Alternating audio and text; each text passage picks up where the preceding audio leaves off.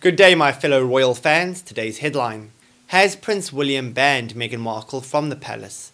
A tabloid reports this week that the third in line to the throne doesn't want his embattled sister-in-law Swanin back into the UK and taking over the headlines during an upcoming momentous event for the royal family. The latest issue of Women's Day reveals a tawdry tale of royal family drama between Prince William and Meghan Markle. The story ran under a huge headline that boldly declared Markle had been banned from the palace.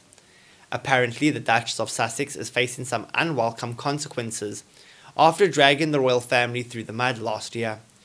According to sources who spoke with the outlet, Queen Elizabeth put William, along with a few advisors, in charge of crafting the guest list for her Platinum Jubilee celebrations.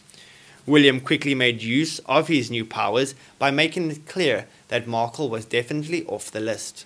A source confides, Meghan's made things hard enough without her swaning back into the UK and having all the headlines be about her again, adding, William just doesn't want the drama she always seems to bring.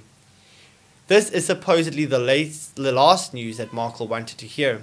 Meghan can't bear the thought of how humiliating it would be if people found out she wasn't invited. A source allegedly close to the California-based Duchess explains, now Markle is desperately backpedaling, but it would seem she's just uselessly spinning her wheels. She's trying to reach him, but he's being stonewalled by his staff.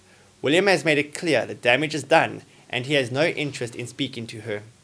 This is a catastrophe for Meghan, the source continues, adding that Markle has realized she still needs to be connected with the royal family to keep her high profile as public interest in her and Prince Harry wanes in the US.